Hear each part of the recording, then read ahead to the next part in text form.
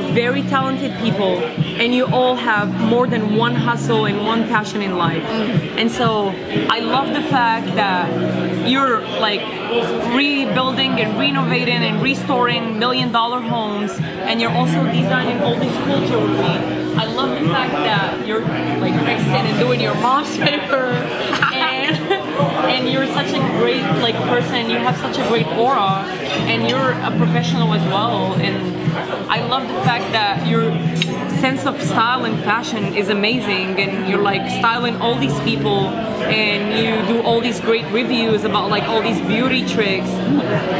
So this PITH thing that I like thought about is all about that. It's about a collaborative, I'm like, my English is horrible. You got it.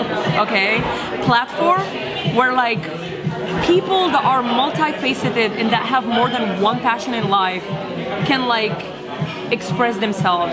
I love the fact that we're just eating and hanging out and like, you know, celebrating all of you and your achievements. And I love that. Like, you don't have to have it all figured out as long as you're trying, like without sounding very cliche, you know? And like you're all doing a great job in doing that. And like I want the world to know about all of you, seriously. So that's why we're all here together. So cheers to that. Cheers to that. About us. Watch out, world. It's like as kids, we're always asked to pick something. What do you want to do when you're like older? And like you have to like go to school for fucking like 20 years and like study to be one thing in life, right? And like it's almost like if you have more than one passion in life, people look at you as either like not mature enough or frivolous or, you know, and so like I feel like it's our job to tell people that it's okay to have multiple things that you like in life. Yeah. And it's okay to touch this and not finish it, and touch this and maybe halfway do it, and touch this and like fucking rock it, and it's okay, you know? This right here is why I don't have a YouTube channel just yet, because my passion is dabbling. This is what I do. I dabble. Yeah, like I just, it's like I do, like I wanted a wig, so I taught myself how to make wigs, and I make great wigs. But I never, like people like, oh, make a wig business. I'm like, no, not really. Like I do my makeup. Sometimes I like to get dressed up and be fashionable, and sometimes I don't. Like I'm not like 100% anything. I'm always everywhere. And it always surprises people because people expect me to be like a typical creative that's just like out here and like going to events and whatever, but I'm like, no, I work a corporate job. Like I work an office job. I sit in my office all day and look at resumes. So I mean, I do a little bit of everything. I struggle sometimes because I love the stability of like working a corporate job and being in HR, and I'm a recruiter, by the way, so I'm a corporate recruiter. I love that. Like, I'm very task oriented, so I like being able to do that, but then again, there's this other side of me where it's like, your personality doesn't fit that, and so it's like, you know, I like fashion, I like these things, but I'm just everywhere. Like, I've always been a big DIYer, like anything I can do, figure out how to do myself, I'll do it, and that's kind of made me well-rounded, but it's also made me somebody who cannot pick something. Like I said, I was a pre-K teacher, I've worked in retail, I am a recruiter now. I was in the Army for 4 years, and I did public affairs for the Army. I was like a news reporter for the Army. So, like, we could go on for days, like, of all the jobs I've had. You know, that's like the beauty and diversity of in like all the things that you do, you know? So another thing about me is I bought a franchise last year. I own a commercial cleaning franchise. And my biggest thing, like, by no means am I passionate about commercial cleaning, but it pays well, and I'm able to take care of myself with that. So I have the liberty to dabble in these things if I want to. And so that's my biggest thing, was like, let me find something that keeps me stable, where I can run a business and have that going. But like, if I don't want to be a recruiter anymore, like I'm not stuck there. Like I can say, okay, whatever, like I'm gonna go try this out for a while. Like I'm gonna go, I feel like at the end of the day, that's what makes a woman powerful, you know, like it's cool to, you know, like do this and do that and do everything, but you gotta make sure that at the end of the day, like you earn your keep and you don't sit in on it. Exactly. And that's what makes a woman powerful. Exactly, so that's why I got my friend. Because right now I'm kind of on the fence. I'm thinking about becoming a firefighter. So That's fucking amazing, man. Like, it's something I've like kind of been thinking about for the last few years, and now there's this new show called Station 19 that makes it look really cool. So I'm like, it's great. So I'm like, maybe I should do this. Like, and you should. And because I miss the military, and that's another thing. Like, where it's like I'm corporate, I'm also like creative, but like I was in the military, which is the opposite of everything else. But I miss that sometimes, like the physicality of the job, the running around, the like being in, I don't know, crazy situations. Yeah, like in the field. Yeah, so. But like, I relate a lot to what you're saying, because like, I've been for the past 10 years like doing consulting jobs for all these like big firms, whether like in fashion, in like heavy industry, in oil and gas, like in retail, in all kind of businesses. And like, I always dress different, and I always carry myself in a different way. And you know, yeah, and like, and people are like, what are you doing here, you know? And I'm like, I'm fucking powerful, and I can do this, but I can also do other things in life, you know? Like what you like, do doesn't define you. yeah, like I don't need to choose, right? Like, and you know the crazy part, me being a recruiter, like I used to be an agency recruiter, and now I'm a corporate recruiter. But when I was an agency recruiter, like I was trained, like you see somebody who jumps from job to job to job to job, you're like, nah, like we're not going with them. They're gonna leave. Yeah. Like they don't have a stable work history, and I'm like I'm a hypocrite. Like I'm the same. I do it. And so I would always find myself like seeing people like that and still like giving them a chance, because I'm like, I know how that feels. Like you're kind of just everywhere, and I don't mean to like brag or anything, but I'm a quick learner. I pick up on things very quickly, and that well-roundedness about me has made it hard to pick something. I feel like sometimes it's easier to be somebody who's only good at one thing, because then you just focus and become amazing at one thing. Exactly. Where like I've just kind of been like, let me try this out. But there's also a beauty in that, because you get to really experience all kinds of stuff. So you know, like about fashion, right? Like a lot of people are like, oh, why don't you like create a line? You dress so cool. And I'm like, I always had this like love-hate relationship with fashion, where I'm like, it's a fucking disgusting industry where like everybody's like weighs 100 pounds and like eats an apple, and like I don't know, clothes are made in China and India and all that kind of stuff. But I love beautiful things too, you know? I do too. And like I never want to just confine myself in one thing. I don't want to do that, you know? And like I really want to celebrate more people that do more than one thing in life. That's true. You know? I think that's why I like fashion, because it is multifaceted. It's frivolous, it's, you know, just fun, and it's very deep, very meaningful. I have very powerful memories about, because I grew up poor, about the little clothes that I had, you know? There's such powerful memories. And that's one of the reasons why I like fashion. Because it's like what you said, it could be a terrible industry, but I like that. I like that it's this juxtaposition of like, you know, surface level bullshit and very deep and very meaningful, because that's life. So what's your story, girl? I'm like I'm everywhere and nowhere, you know, like how I say love everywhere. That. Oh, I love that. That's great. my new Instagram bio. That's everywhere and nowhere at the same damn time. So I'm always very harsh on myself, and I think all of us women, like men, are always like, oh, I look good, I'm so like skinny, I'm good, I'm this, I'm powerful, I'm this shit, you know? And like women, we're always super harsh on ourselves. I almost You know? when I realized it. Oh my god. I know, and it's like we're always like struggling, like I don't look skinny, oh I'm not like smart enough, I'm not this, I'm not that, and like I always struggle. I'm like, oh my god, I'm like 29, what am I doing? By the way, I moved to the US because I always wanted to sing. Like this is literally my story of why I moved here. Yeah. And like since probably age 6, I've been singing all the time. And like I grew up in Morocco, right? I don't know, but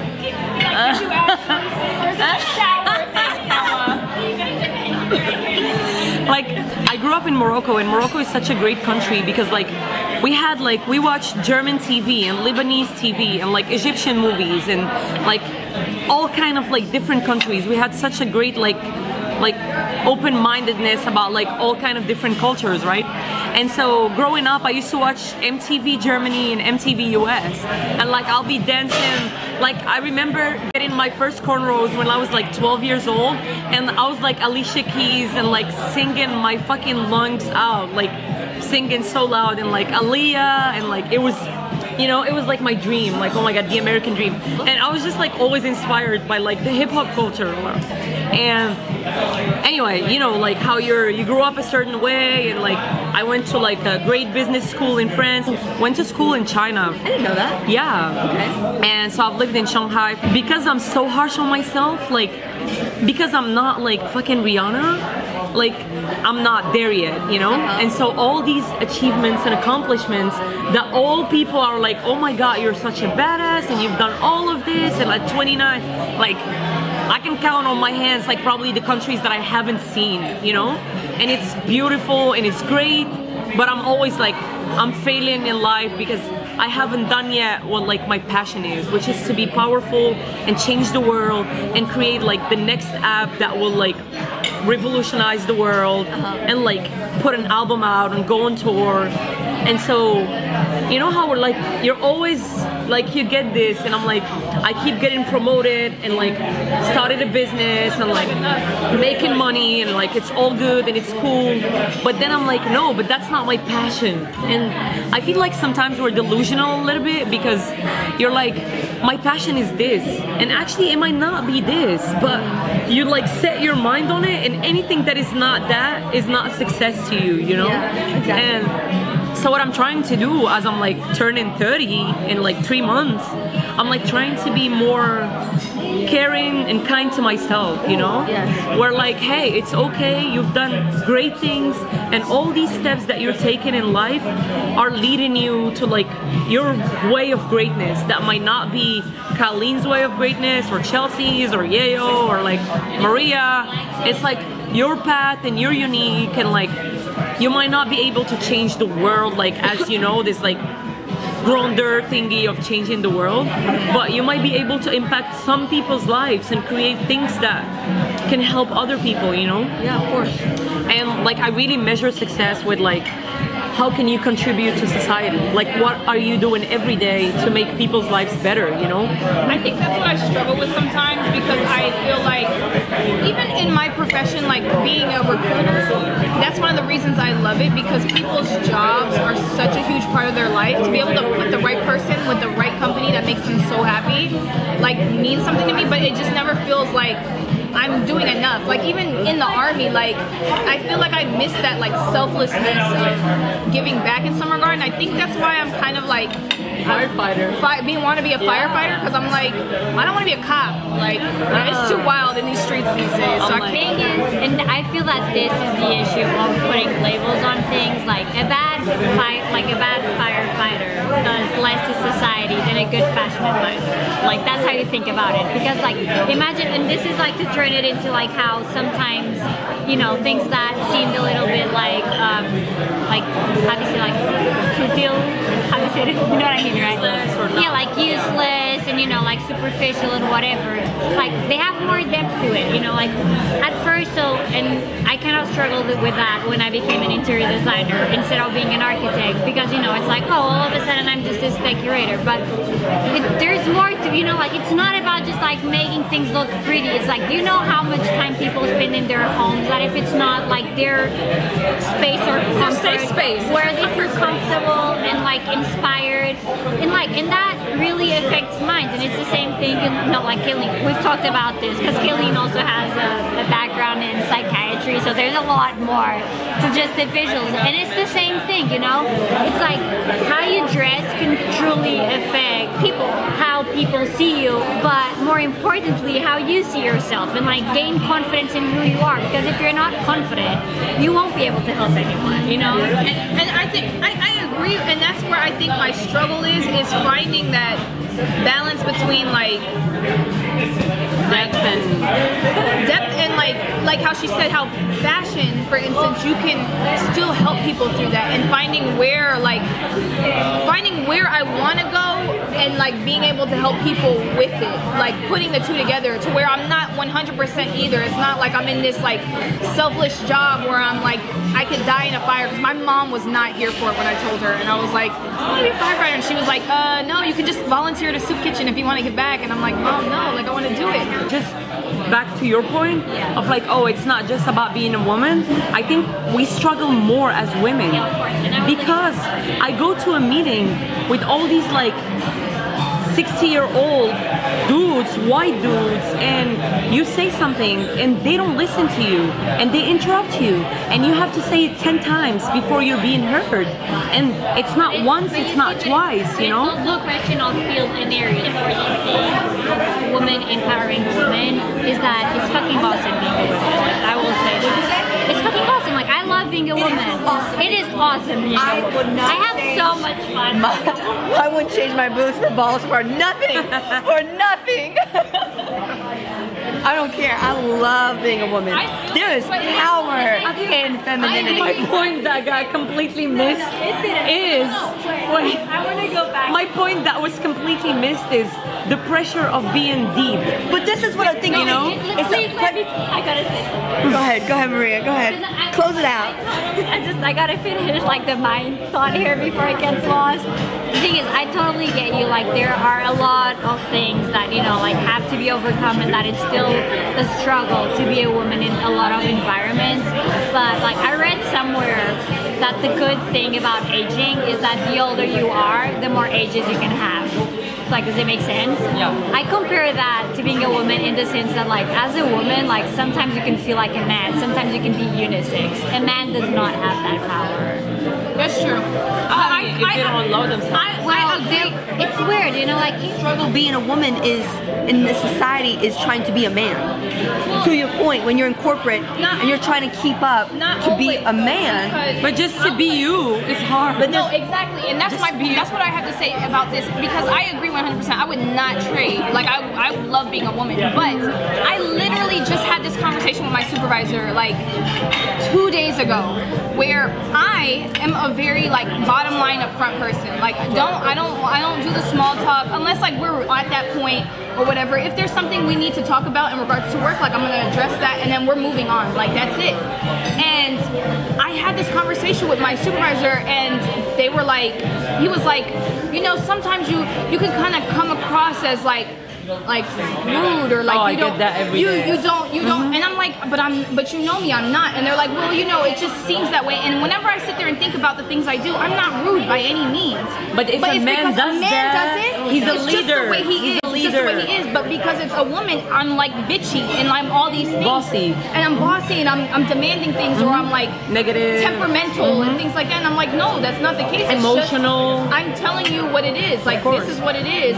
And so I kind of struggle with that. So yeah, I love being a woman, but there are things that I don't want to be a man by any means. I'm all about the cooking and the cleaning and having babies and all these things. Like, I'm proud just to clear the air of up. being a woman, but I also want to have my career and do these things and not be judged differently than a man would because I got a vagina. So I'm a designer. It's hard for me to just use one label to describe myself in a way, so I found that designer is the one that feels the most although like technically what I really do is interior design, but 2 years ago I launched Branco, which is a lifestyle accessories brand. Hopefully it'll become a home goods brand one day. Questions? Your inspiration? Traveling, for sure. Like, traveling is what inspires me the most, and I will still, like, yeah. Time out, real quick. Time out real quick. I need you to mark what just happened, like this time on the camera, and delete it, because I just tried to put something in my mouth and it went down there. Make sure I wasn't in there. It's being recorded, everything you're saying. We're gonna crop that out. So I'm originally I was born in the United States, but then I went back to Portugal when I was 1. I was born in the United States because my parents are both doctors. My dad used to work at Johns Hopkins. That's how I ended up being born in Baltimore. And I guess that in a way, like my whole path to becoming more of an artist and a designer is due to that, because I was brought up in a really science-oriented family. Like I was just like black sheep of the family. There's always that one kid who doesn't want to do the same as their siblings, and yeah. And that made me pursue my studies in architecture. That's what I went to college for. So I do have a bachelor in architecture, and all of this was happening in Portugal. So I lived most of my life so far in Portugal. But then about 5 years ago, well actually it was 6 or 7 years ago, halfway through my master's, you know, like European crisis was hitting hard. No, don't worry. Oh good. Okay. She's like her hands in her boob right now. I don't know what's going on, but not anymore. I'm the joke. I'm sorry, go ahead. No, it's fine. Please spill more food there. Just keep going. And yeah, so that's when the kind of like crisis hit, and it kind of made me rethink my future, because up until then I was convinced that I was going to become an architect, but then I didn't finish my master's, so I never became one, or I haven't became one so far. You never know the future. I might go back to school one day, I might become an architect. And then I remember that at that point I was really lost in life, to be honest. So, because you know, like I had just dedicated about 6 years into this degree, which I had a bachelor, but I wasn't like, I felt really insecure in general, and I feel that unfortunately that's what economical crises do to societies. Like you doubt yourself a lot.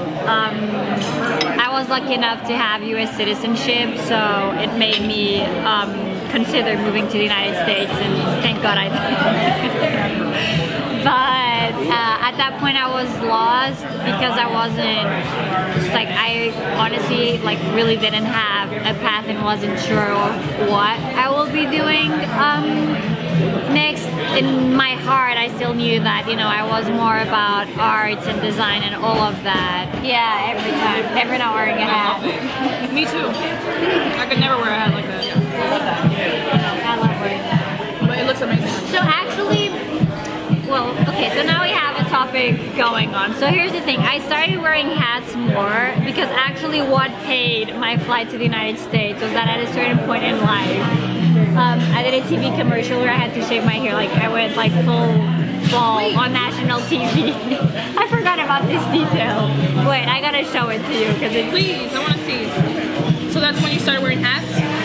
Well, more because it was winter time and it was like super cold, you know, like just like not bullshit with Chelsea, because I didn't have no clothes. This is making me feel so uncomfortable. None. I don't do like I'm not like into makeup. Like I don't do my hair. Like I do my hair, but like I guess these are things I could make videos on. But like my biggest thing is I tell stories. Like I think you're a great storyteller. And I'm not, but everybody says the craziest shit always happens to you. And I tell the story, and everybody's so amused by it all the time. And I'm like, I'm just telling y'all about life, and I'm actually really not that amused by it. But I'm glad you guys get enjoyment from it, because it's usually me ranting about something, or I don't know, telling about a guy stalking me or some random situation I'm in. Okay, so